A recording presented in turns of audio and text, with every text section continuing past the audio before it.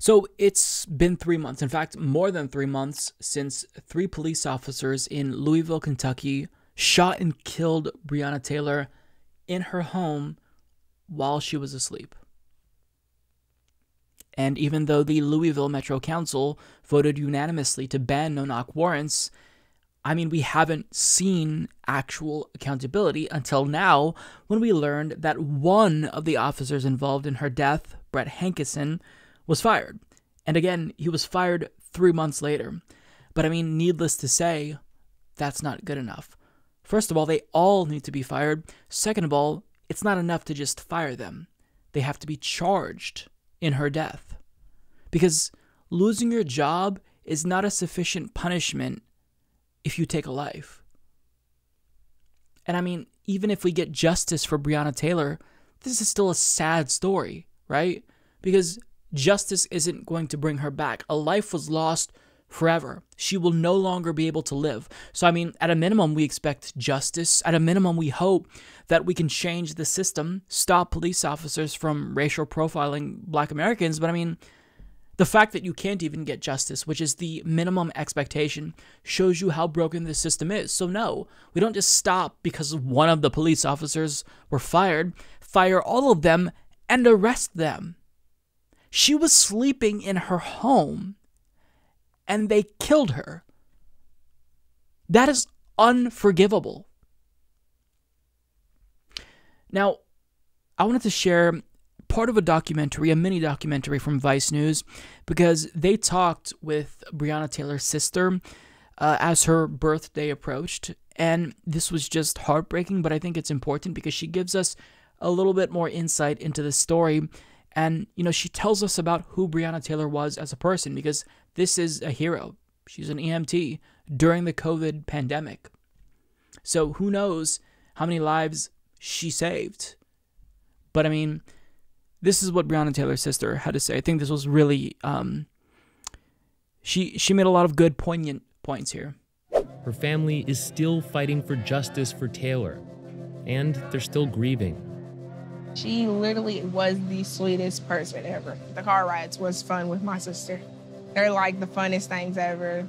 I have friends, when my sister passed away, they were telling me like they admired our relationship. They wish their and their siblings were like that. So you were very close. Yeah. Tomorrow, Taylor would have turned 27.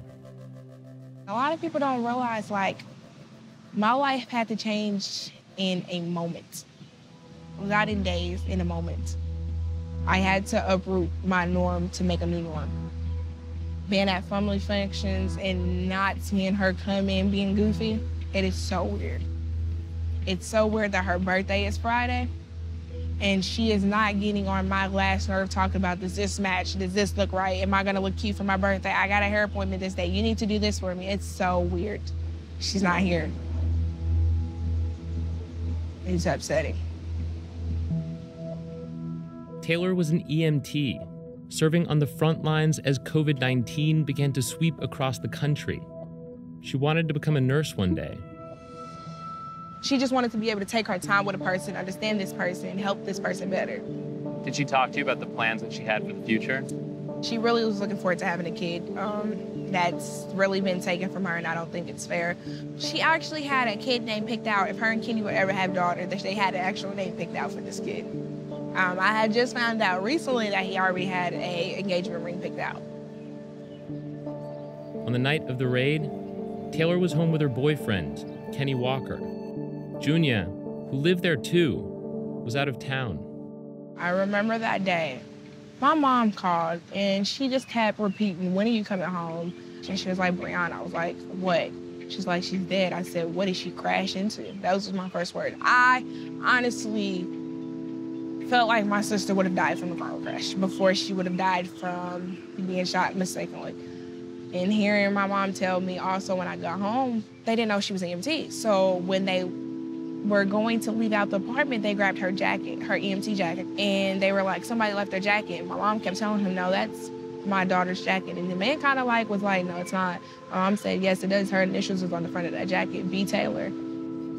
She said she will never forget that face, the look on his face. It kind of was like, are you serious? We killed one of our own? Yeah. It was really the hardest day.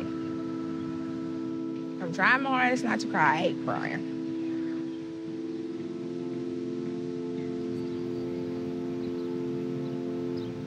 It's crazy how people's life don't take a pause because mine did. The world continues on with or without the person.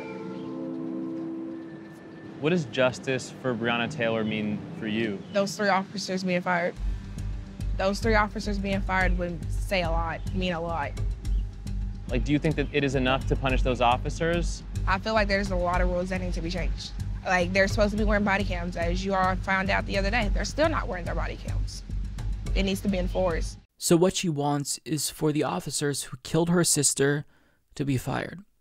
That's all she's asking for. She's not even saying arrest the people who killed her sister. She's just saying fire them at a minimum. And this interview was conducted a couple of weeks ago. I'll put the link down below if you want to watch the full thing. But I mean, we still don't have that.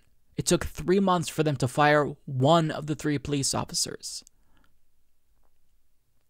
I mean, this is why people are in the streets. This is why people are protesting. Because we have to worry about getting justice when there was a pretty brazen injustice performed. I mean, if you can't see why this is absolutely unacceptable, then you're just not a reasonable person. You're too far gone so everyone can see the injustice here. So we shouldn't have to beg for justice. It should just come. We should expect it to come timely. But it's been 3 months, and we get 1 police officer fired. I mean, this is why people don't have faith in the system. And again, assuming we get justice here in this case, I mean, this life is lost forever. You don't get her back. You don't get her back. The best we can do is try to change the system so that way this doesn't happen to other people. But this life was valuable. Breonna Taylor's life mattered. It was meaningful. Not just because as a human being, she had desires. She wanted to get married and have kids. She was dreaming about the life that she wanted to live. But also because that life, the joy that she brought to others, was taken. Her being an EMT saving lives, that was removed from the world when we needed her. So it's sad. She's never coming back. That life is gone. And it was taken by police officers who are likely going to get away with this. Maybe they'll be fired. Maybe all 3 of them will be fired by the time you see this video. I don't know. Maybe they will go to jail for a short period of time. But they're lucky because they get to live, right? They get to live their lives when Breonna Taylor does not. So at a minimum, people are asking you to fire and hopefully prosecute the people that killed her. And the fact that we can't even get that shows how fucking broken the system is and why nobody has faith in it. Why nobody trusts the system. Because cops can kill Black Americans with impunity. Even if there's a camera on them, in the case of Derek Chauvin with George Floyd. I mean, you see in his face, he doesn't care that he's being filmed. Because police officers, they don't feel as if they will be held to the same standards as normal Americans, right? They think that they're above the law because effectively they are above the law. So, I mean, if we don't start actually holding people accountable who murder unarmed Black Americans, then it's going to keep happening. Especially if they're in their homes sleeping. I mean, this is such a sad story because Breonna Taylor, like, you can just get a sense of the type of person that she is. And, you know, what a joyful person, what a happy person she was. And, you know, it's just, there's this deep sense of sadness because she's gone. She's never coming back. She's so young. She's younger than me. And everything that she wanted out of life, she'll never get. And it's just, it's so depressing to think about, right? So all we can hope for is justice at this point. And, you know, for closure for Breonna Taylor's family. And I think that part of getting closure is seeing the people who, you know, killed their loved one be brought to justice or at a minimum fired. But I mean, who knows if we'll get that. And the fact that we don't know if there will be justice for her, it's so deeply sad and disturbing, quite frankly.